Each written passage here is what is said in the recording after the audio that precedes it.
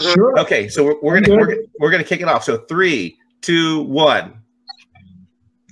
3, 2, 1. We're hitting a reset, and then we're going to be live again. We're live again. Welcome everyone to Cannabis Oklahoma Magazine podcast. I just love you. And I love technology. I love y'all. I love technology. It's fun. We have a lot of You guests. can edit out everything we don't want to use, right? Yeah, we have a lot of guests joining us today. So this is Carlos from Rogue 420, and I'm going to turn it over to Mary Jane Media and Old School. If you guys can go through and introduce yourself to the audience, and we'll jump over to Laura and guests.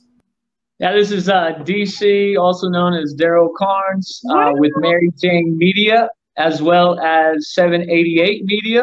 And then here I've got my counterpart, and I'll let him introduce himself. All right, this is John Frazier, a.k.a. also known as Old School. Old School, it's easier to remember. 788 Media, Cannabis Oklahoma Magazine, and right on DC, and got some more partners coming up right now. Laura Madison, Cannabis Oklahoma Magazine, 788 Media. John, here with my friend here and healer.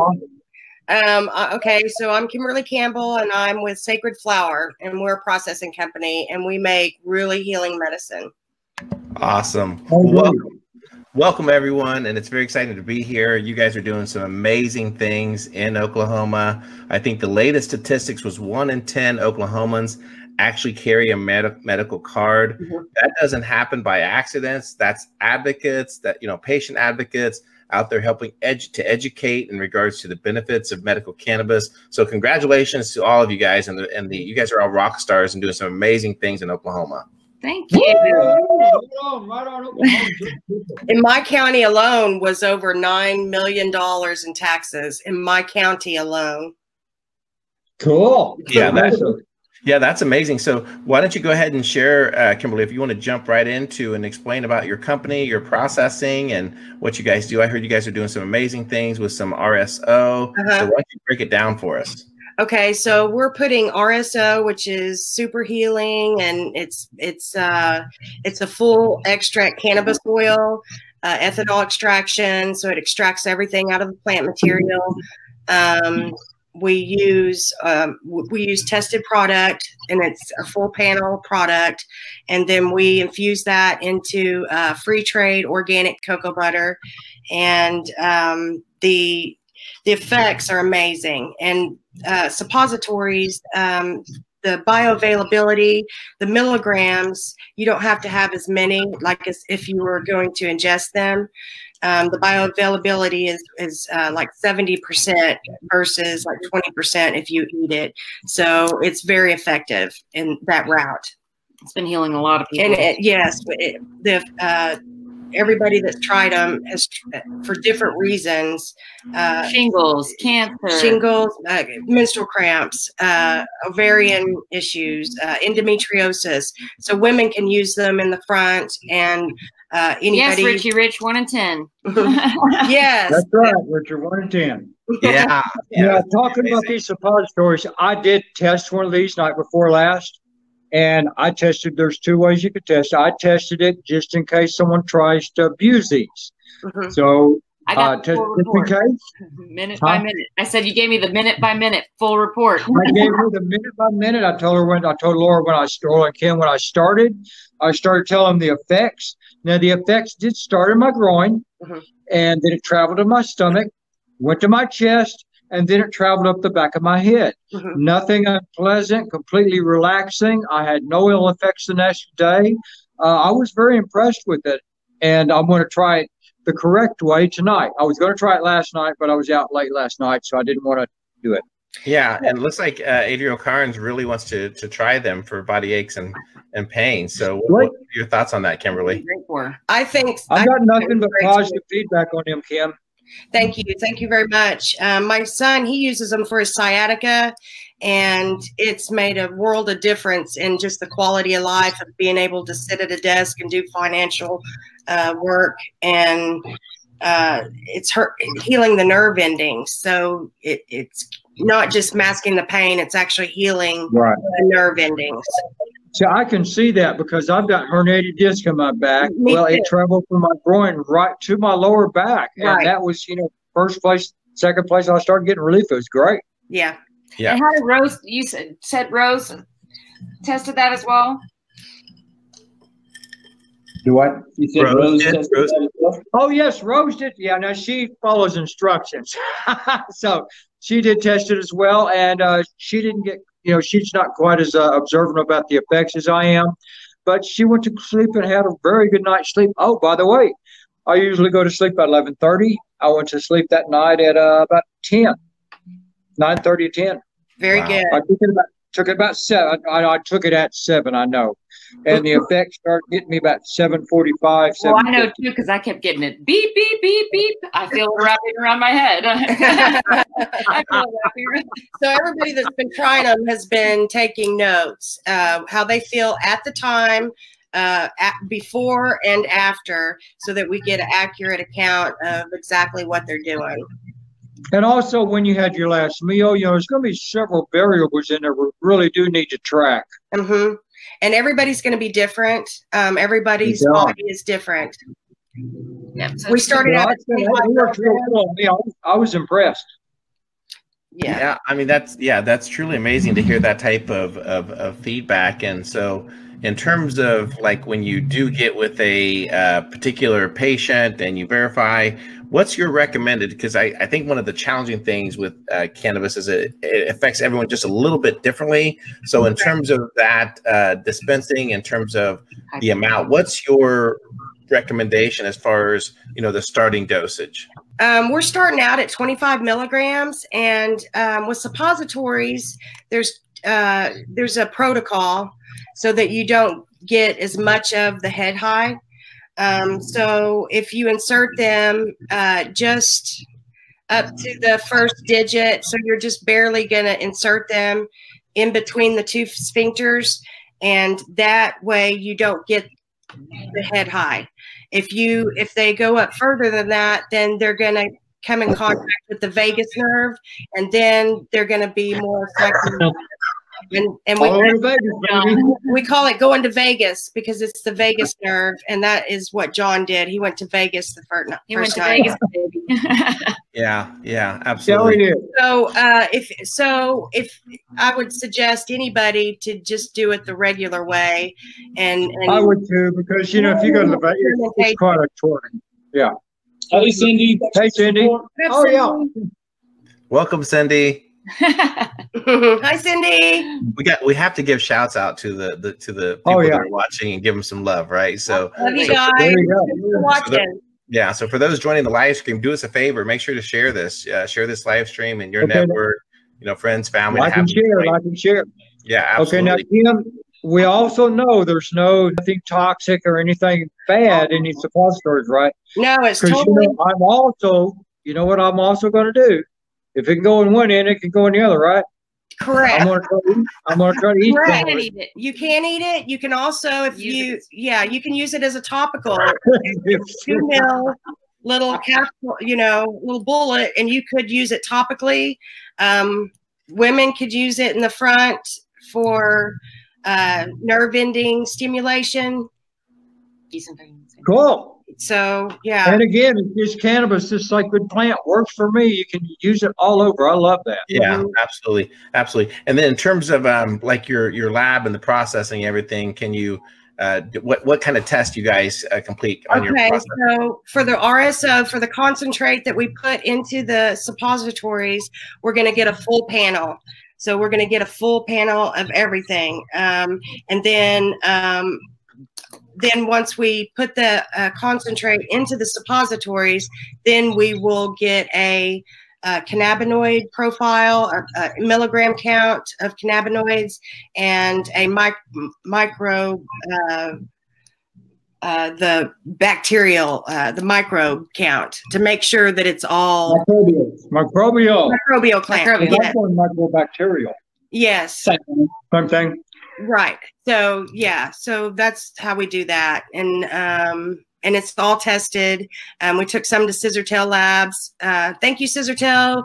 I want to give a shout out to Scissortail because he was so nice. I didn't know the procedure or process. I went in there knowing nothing, and he explained everything that I needed to do. And we sat and talked for 30 minutes. He gave me ideas on. Roger. Hi, Roger. Hey, Roger. So, What's up, Roger? Do you guys know Ian Cameron at Scissortail? I don't. I've seen posts from them, but I've never like actually got a chance to meet him. I think maybe I ran into him at High Times Cup, but didn't get to spend a whole lot of time. We know how that was. Yeah, he's a great guy. He's they've got it's husband and wife, I believe Sarah and Ian, and they moved here to open a lab and just want to do good things. So they're treating people right and they're doing good work. So one thing I really like about Scissortail is they were one of the very first labs that I saw when everybody was kind of scrambling around to figure out what these lab tests mean, by terminology and the titles and all the different things that you see on the test. That Scissortail went above and beyond by kind of throwing out a mock test that explained every single portion of the test. That's one thing that stuck in my mind to really like about Scissortail Labs is that they were, passionate about educating. That's what he loves to do. If you're educating somebody, I'm down. Yeah. He does drives or round tables all over the state where he teaches people what methods are. And I mean, he's looking for places, dispensaries, any places like that would want the education because he goes all over the place teaching because he wants people educated about what, We talked about formulation. We talked about emulsifiers and what they would do to testing. And it makes it more difficult to test. So if you're doing edibles and you're adding sunflower lecithin, they're, Yeah, Joshua and Deputy came on. Yeah, Joshua Monahan. Yeah, buddy. Yeah, welcome, Duncan. Hello from Duncan. Yeah, well, I applaud you for all your work, and I completely, in regards to the testing and the compliance, I think it's just so important, and especially for patient safety, right? I mean, I think those companies that want to be reputable, they'll do the right things in terms of the testings, just to ensure that whether it's the potential chemical overspray or just for that matter, just in terms of the profiles of the cannabinoids and the THC content. And in fact, I think that it's law now required for testing in Oklahoma. Is that what I read recently, that there is an update to the law regarding testing? Are you guys up to speed on that? I haven't read it fully, but August 29th, I believe, was the deadline for implementation of the testing, and then the packaging was September 13th and 14th. So the last implementations that we had was August 29th, and then the last one was the September 14th. I'm all for the testing. I'm not too wild about the way they've changed some of the packaging. But yeah, all for testing, right on. Yeah, you bet.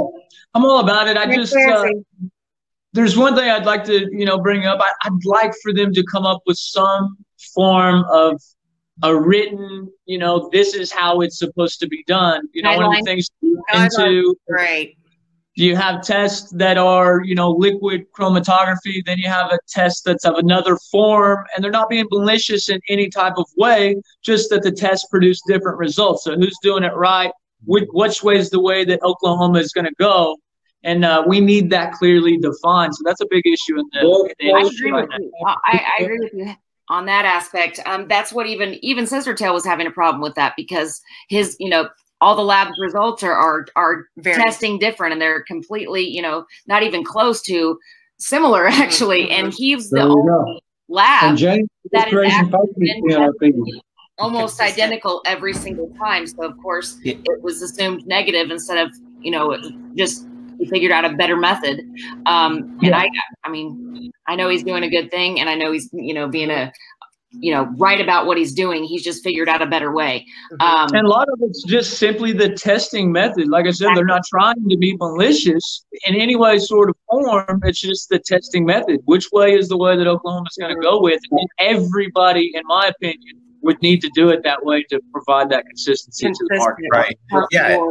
Yeah, that's the crazy part in terms of the implementation. And never do I want the regulations to slow down like the industry in terms of but there is a lot of times that the testing and everything is like an afterthought. It's like, okay, we're producing, we're growing, we're manufacturing, and then it's like, oh, it's like, oh man, let's do it. No, testing is first for me, right? It should be. And you know, and there's certain states. I know in Louisiana, they actually had their first grow come in, and the state hadn't even put the testing regulations in. So that first crop that came in Louisiana, they had to destroy it all because they couldn't. Oh no! They had no information. Like Indiana, there, CJ. Another thing that's important, you got to have some form of remediation. You know, that's very important. When you know, you got to have a testing standard, right? You got to have the people in place that are certified to do that testing, and then you know, ultimately, everybody's got to be held to the same standard. Yep. I mean, that's across the board, I think, with anything, though. I mean, that isn't that the similar problem anywhere, you know, we are at work or wherever the case may be. There's always a difference in regulations or rules. And it's there you go. simple if we just hopefully this meeting that's coming up, you know, where they, you know, we did the March on MMA. We went up there, I think 300-400 deep. We went right through the doors of the Oklahoma State, you know, Department of Health. And they finally responded to that meeting. It wasn't the way we wanted to go, but heck, we had reached out to, you know, we had reached out to the head of the department. We had reached out to the acting director. We had reached out to everybody with no response whatsoever. So that's what we did, you know, and, you know, it kind of stinks, but it's that's what you have to do. We just keep educating. We just keep moving forward. Keep moving forward. Absolutely. I mean, it may not work every time, but it will. It looks like the Sea of Doors is sending us a little love. Yeah, absolutely. Doors says, love you guys. You're doing amazing work. You are awesome. Thanks for the support. You bet. So, without the support. And what do we have coming up next Thursday, DC? Did you want to? Yeah, so it's going to be really, really exciting. You know, this isn't, you know, something that you would consider happening in every single legal state out there. But we're actually going to have the opportunity, you know, kind of the mother of cannabis within the legislative group. Yeah. Is, you know, Miss Senator Connie Johnson. Woo! And we're going to have the opportunity as Cannabis Oklahoma Magazine, as Old School and Company, as Mary Jane Media, to bring her into Mary Jane Dispensary every single Thursday. She's going to help educate the patients on, you know, how to get registered, the process of voting, why it's important, and, you know, maybe touch on a few cannabis topics as well. And so that's going to be an exciting time for us. And like I said, you know, typically, you know, somebody from the legislative group and then somebody from the cannabis group that doesn't really intermingle too much. But we're blessed here in Oklahoma to have, you know, Miss Connie Johnson to, you know, for us as cannabis industry to be able to call a friend. Oh, so yeah. that's big. That's Absolutely. huge. Absolutely. Yeah, And it is. Something we do forget is registering to vote. I've been slipping on registering people to vote. I need to order another case of voter registration forms and start passing them out everywhere I go.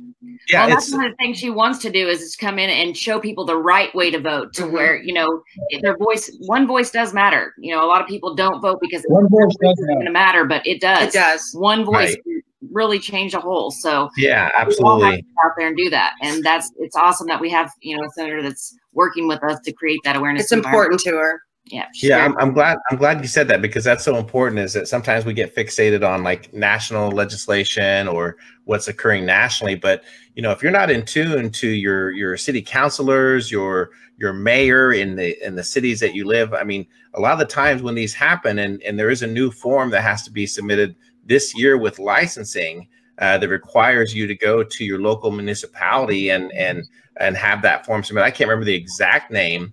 But that has to be submitted. So it's important to know where you live in the city and the county, and you know who's running, and stay in tune with the whole political scene. It's just you know, unfortunate. It's unfortunate, but most of the advocacy and most of what we're doing gets done through a legislative process to do it. So it's great that you guys are focusing in on the state, get out to vote. Every Thursday, 4:20. Check your friends. Look up badvoter.com and make sure your friends are doing what they're supposed to do too. Yeah. And talking on those legislators, like you say, once you meet those legislators and start talking to them, you know, you put them in office. They work for you. So once you start talking to them, you find out they're just a regular person. They just got a job. They're trying to do the best they can. You know, you don't see all the stuff that's coming out of it. And it's funny too, because just to touch on that for a second. Yeah, you know, it sounds like I may have lost my mic a little bit. We send a lot of, you know, letters and messages to legislators, and you think that stuff, you know, goes unnoticed, or it just goes to an inbox and they don't see it. I've literally got letters back from those legislators to say, dang, DC, you've been persistent. You know, you've had to have emailed me and messaged me, you know, 5, 10, 15 times. What can I do to help you? And it's like, almost like you've got to establish this consistency that, hey, I'm not going to go away. Yeah. I don't have to be malicious. I don't have to be rude. I don't have to demand anything, but I'm not going to go away. I'm going to keep requesting, and we're going to keep going. Got to stick with it. That's what we just got to keep going. A little educate. And I love how passionate DC gets when he talks about politics. I do too. I got a lot of passion. There's an election coming up, yo. Oh, what yeah. Tyler, howdy, y'all.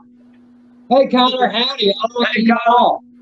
Yeah, I think we're losing some service out here. There's some wind or something. I'm not sure. Carlos, I can hear your mic pretty well. Okay, good. Because Carlos is fine too. Yeah, I had a little pop-up that said your mic has became disconnected. I'm like, I don't think it's right here. I don't see you moving or anything. I don't think you ever lost sound. I could hear you the whole time. Okay, great. All right, cool. Go ahead. Sorry about that.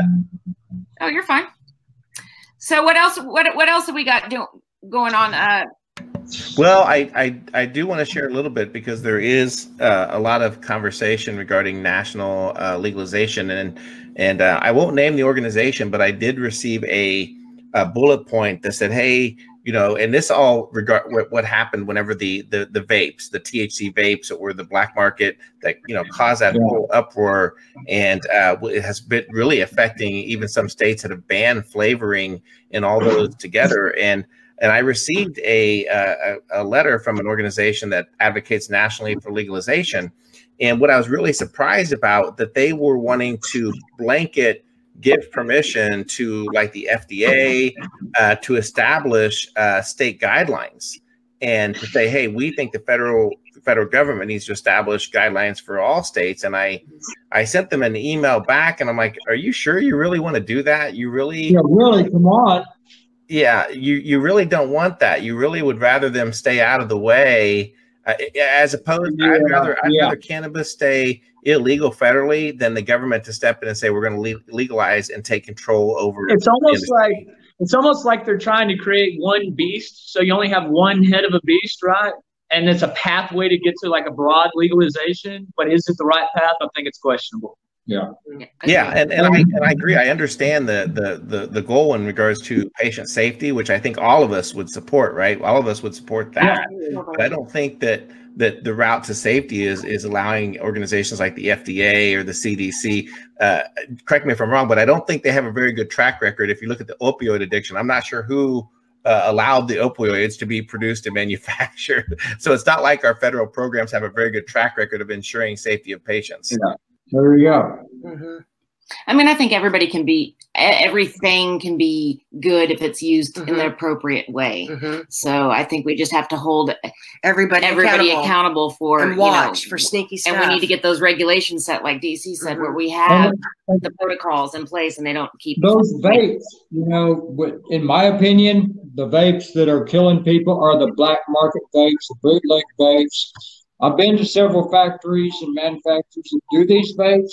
I know how they're, and I use the vape pens, so I know how they're manufactured. Mm-hmm. It's that black market that I've been fighting. Black market. If it's untested and you're going to purchase it, you're taking that risk of what's going to happen. So, I mean, that's why some of those regulations are necessary, because, I mean, it needs to be tested. You don't know what's being on, what's on there.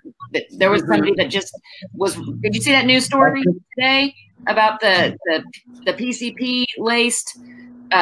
Someone was sold fake marijuana. Oh, no, I did not. No, I believe it though. No, I've not seen it, but we've seen several.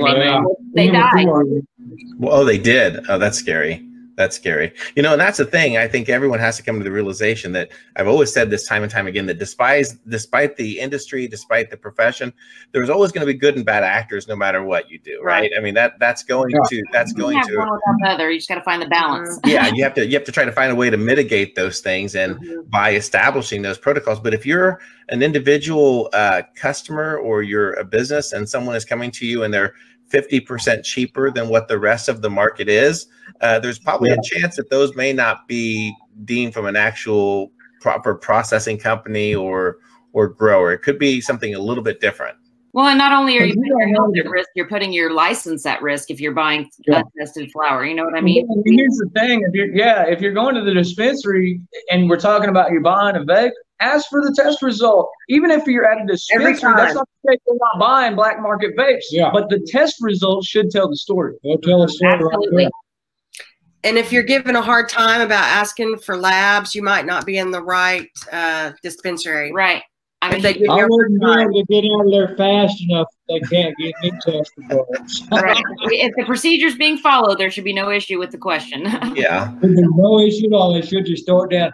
I mean, that's one of the deals I started back with CBD, is asking for those test results, because there was people that couldn't have THC, and some of the CBD we had THC in it. So I started checking those test results so I could tell people which stores they could go to and find the THC-free products. Absolutely. Absolutely. So, yep. And I was very jealous that I didn't make it down last weekend for your guys' bonfire and everything. I saw a lot of the pictures. I was very envious. I was very jealous. I was envious too. I didn't get to make it either, Carlos. So, yeah, but they had a great weekend. It was pretty rough on somebody. It was pretty rough on some of us, though. You know, the traveling. You know, but it was all worth it. That's to hang out with the patients and. Okay, it was an hour and 25 minutes from Tulsa, right?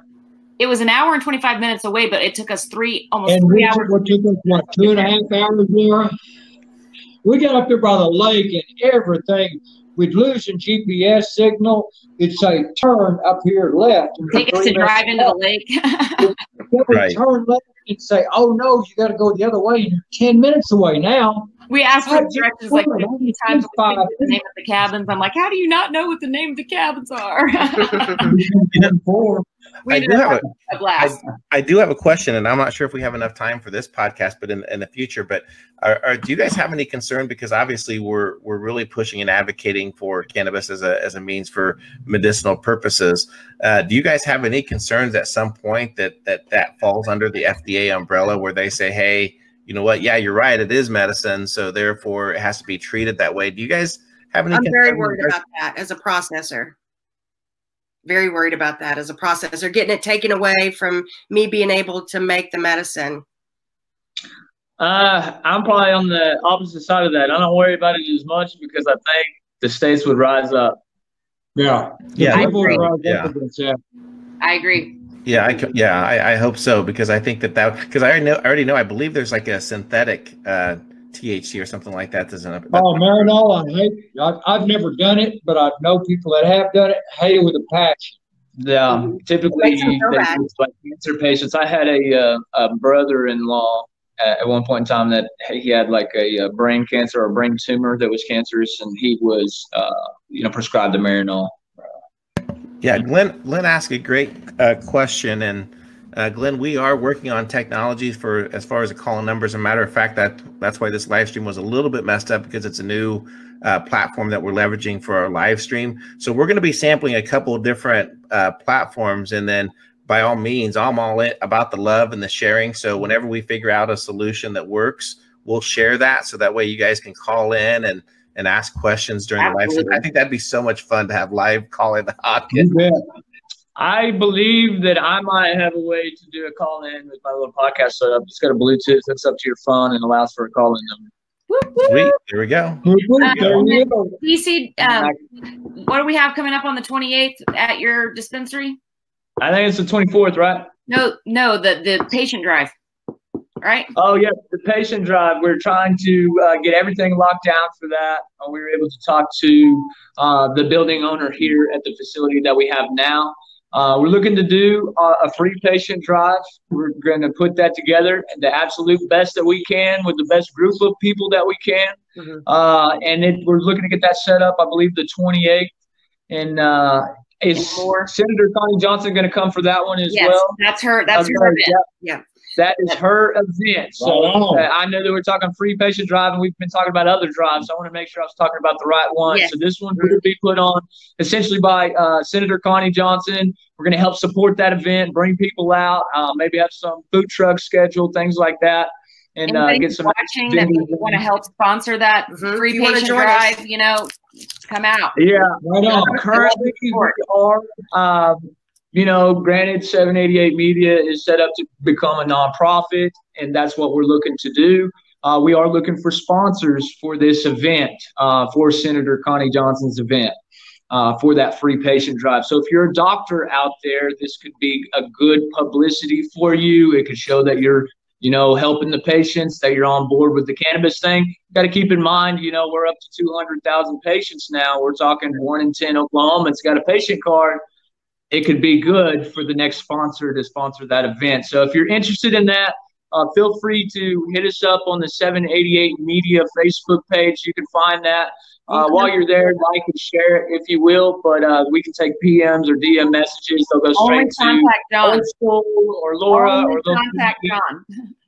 Yeah, only contact John. I'll tell you what, if you're a doctor and you're willing to do a free patient drive, you can call me. Yeah, that's right. And we're still working on the shoebox drive, right?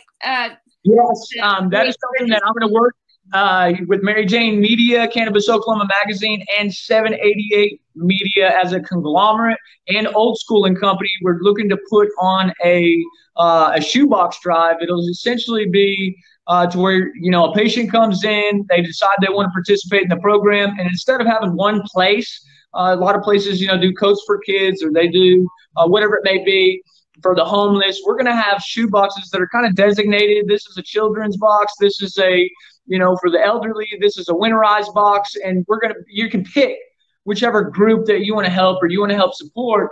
Then when you bring that shoebox back, it is a donation. So this is going to be distributed to the respective organizations, whether we go to the homeless shelters or whether we just go downtown underneath the bridges and do some stuff down there and physically pass those out. But we want to do a big shoebox drive, not just in the 405, but it's kind of our mission to unite the 580 into this. So find a facility that wants to host that shoebox drive there. And then also a facility in the 918. It's going to be really cool. It's going to be really cool because we're going to build half bridges with our shoe boxes because they're stackable like bricks. Right. And we're going to bridge. Yeah, we're going to do bridge all three of the area codes, of the state together in a collage photo, which is going to be really neat at the end. So building bridges in the community. Cool. It's going to help a lot of people. If you have an opportunity, please support that in whatever respective area you're in. If you're in the 580, we'll announce the facility that we find there. If you're in the 918, Laura's got a lot of contacts there. She's working on that. And so it's going to be really cool. But once again, you'll come in, you'll, decide I want to do the shoebox drive. We're going to shoebox. When you bring that shoebox back, whatever facility hosts that event, we're asking that you do a 15% discount for that patient's order when they buy something from your dispensary. That's awesome. That's awesome. That's awesome. Great. We're trying to get as many dispensaries involved in this. This isn't just one dispensary, like DC was saying. We're going as many people as involved in this. Every time we walk in a dispensary, I want to see a stack of shoe boxes sitting there. Yeah, absolutely. Absolutely. Well, let's go around the horn real quick and let's plug and share our information. So I have the Sacred Flower site brought up right now. I'm not sure if you guys can see that at all on my. Unless we have little tiny razor pointed eyes that Okay, how's that? Is that better? Oh, that's better. Yeah. Here we go. Yes, let's go around the horn. That logo looks good, Kim. Thank you. Yeah. Plug your site and your social media handles, and for our listeners, how can they learn more about your work with Sacred Flower? Talking to you. I'm sorry. Plug your business. Okay. No pressure, Kim. Sacred Flower. Sacred Flower. I haven't got a website yet. We're in the process of. Yeah, we're in the process of getting that done. The only way is I'm on Facebook as a page, and I'm known just by word of mouth right now. It's at Sacred Flower. Yeah, and you can email me at sacredflowerkimberly@gmail.com. Excellent. Very good. Laura, go for it. Cannabis Oklahoma Magazine. You can go to the page at www.cannabisoklahomamagazine.com. You can follow me on Facebook at Cannabis Oklahoma Magazine, Instagram at CannamagOK, and on Twitter at Rebranded Gal. Yep, absolutely. And then also our 788 Media Group, correct? Absolutely. Yes. That's a whole. So I was going to let someone else announce that. Oh, okay. My bad. My bad. So we got 788 Media Group. You got DC here with Mary Jane Media. Keep in mind, the media group is comprised of a bunch of, other organizations and entities put together. So it's a cool community, collaborative. You got Old School in Company. Then you got Cannabis Oklahoma Magazine. And then all of us, you got Kimberly Campbell with Sacred Flower. The list continues on, but I'll announce the ones that we have here right now. That's the dispensary page. You want to pull up the Mary Jane Media page.